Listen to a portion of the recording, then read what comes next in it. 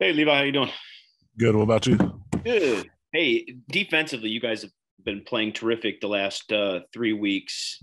Held each opponent 16 points or under.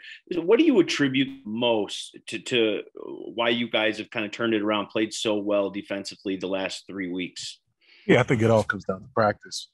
Personally, I think a lot of guys are staying out there a little more. I mean, practice is a little longer. So I think it's just really just putting in work in practice. And then obviously, the relationship between all positions from D line to linebackers and back to the DBs, it's gonna get better through the season. So And maybe where's one area over the last 6 weeks that you'd like to see you guys really take off at or improve on or show that maybe you're a little bit better at the final 6 weeks? Is there anything you guys have talked about saying, hey, we've been playing really well, but we need to maybe clean this up or do this a little bit more?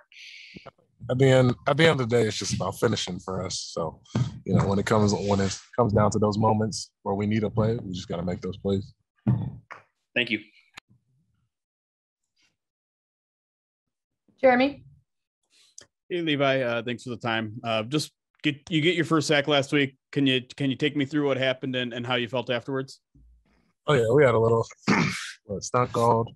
So we're slanting, and just kind of grabbed the guy's hands, pulled him a little bit, and then got the sack. And then it felt real good to get the first one out the way. Do you feel like that's maybe the kind of play that can build some momentum and maybe you get a streak going here? Yeah, 100%. Everybody, once you get your first one, usually they start rolling. So that's kind of the goal for everybody.